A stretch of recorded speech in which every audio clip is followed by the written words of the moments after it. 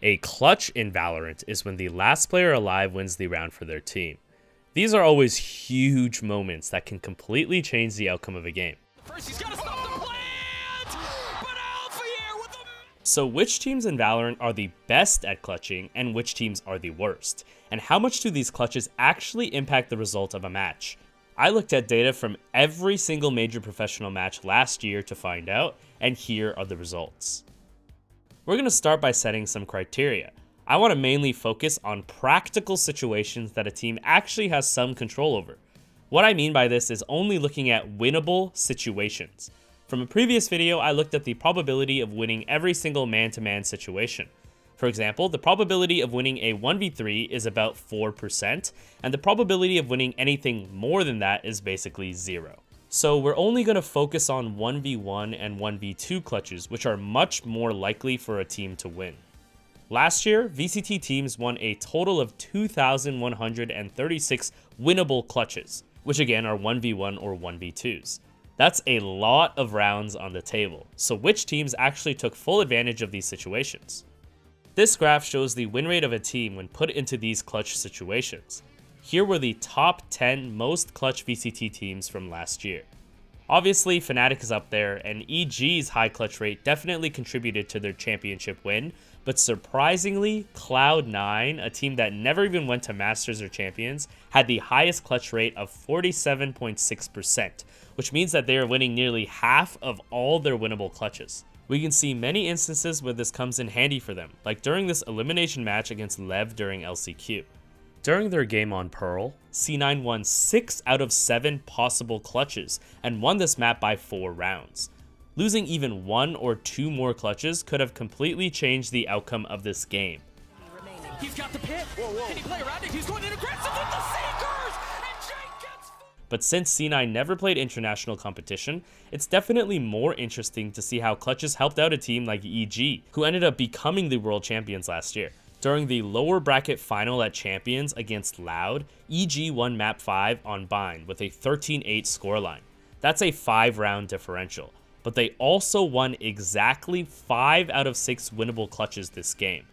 If just a couple of these rounds went Loud's way, we might have never seen EG in the final and we would have had a completely different world champion last year.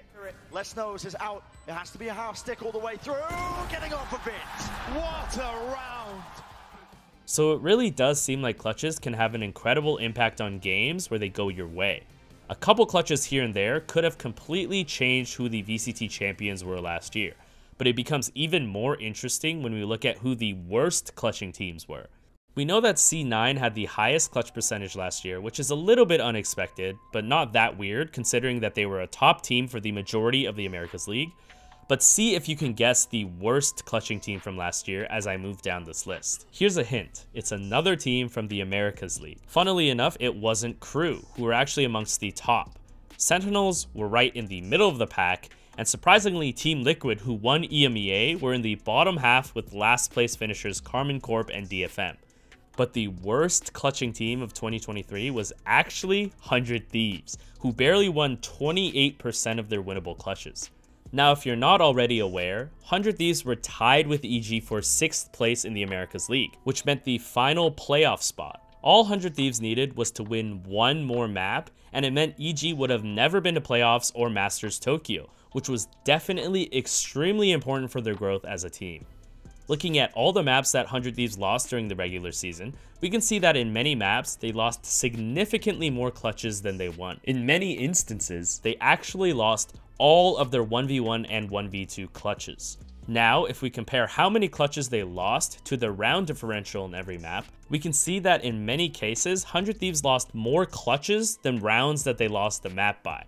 If 100 Thieves just won a couple more clutches in maps against Furia, Loud, Leviathan, C9, or even Sentinels, there's a very high possibility they would have won the map and EG's underdog season would have never even happened. The entire course of VCT history was changed because 100 Thieves were the worst tier 1 team in the clutch. This might be weird to hear since some of the best clips from VCT Americas were insane clutches from 100 Thieves players like this clip I'm playing from Cryo. But all these clips were very unwinnable situations which are extremely rare and outliers in the grand scheme of clutch scenarios. The truth is that 100 Thieves would lose the vast majority of their 1v1 and 1v2 clutches, which are the real difference makers in close maps. Even for a team like Fnatic, who barely lost any maps last year, when they lost close clutches, they also lost maps. When we look at Fnatic's clutch stats for all of their losses, they lost every single match where their opponents won more clutches than them. Many people were surprised that they lost the EMEA Championship to Team Liquid, but when you look at the number of clutches that they lost during that series compared to the number of rounds that they lost the maps by, you'll really understand what happened. We also shouldn't forget that the impact of clutches goes way beyond the current round. Not only does winning a clutch directly save your team's economy in many cases, it's also a huge morale boost for your team and a huge morale hit to your opponents.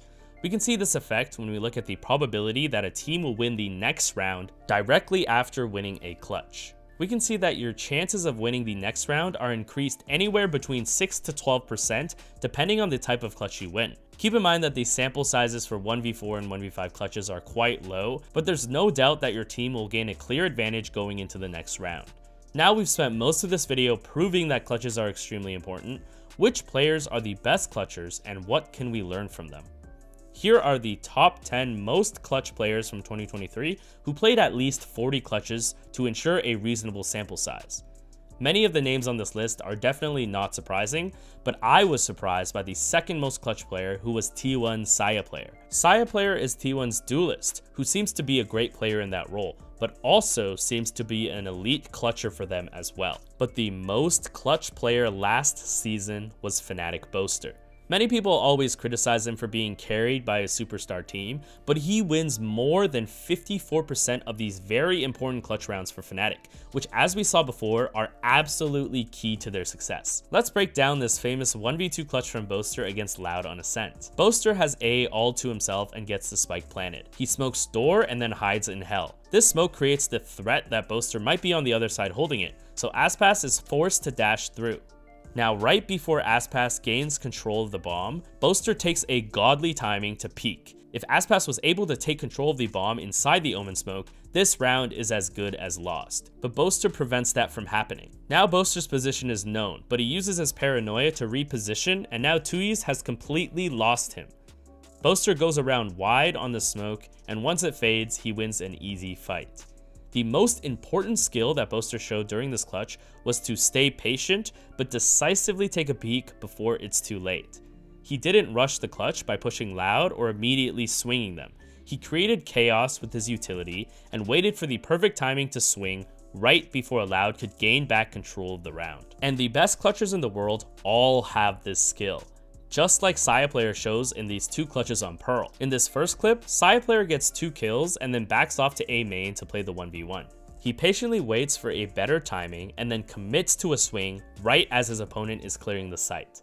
Being calm and patient is key, but you have to take your opportunities decisively before it's too late.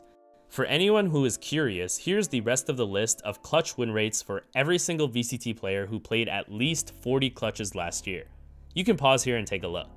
Okay, so there's one last thing I found about clutch data that may be the most interesting thing of all. When looking at all the clutch data for 2022, something really stuck out. Here were all teams from 2022 that played at least 50 clutches during international events. Does something seem funny to you? It's definitely cool to see that DRX had one of the highest clutch rates, but what's more interesting is how Loud, the 2022 champions, had one of the lowest clutch rates by far out of all teams on this list. But didn't we just spend the entire video proving that clutching out close rounds was very important? Well, when we look at all of Loud's wins, they almost never won more clutches than their opponents, but still managed to win many matches. This graph shows Loud's clutches throughout all the maps that they won in 2022, and on many occasions, they didn't even win a single clutch, like against Optic, DRX, or G2, but they still managed to win those maps anyway.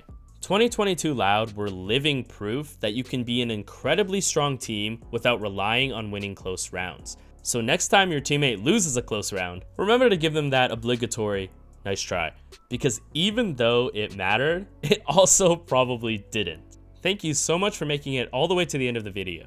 Remember to drop a like and subscribe to my channel, and I'll see you guys next time.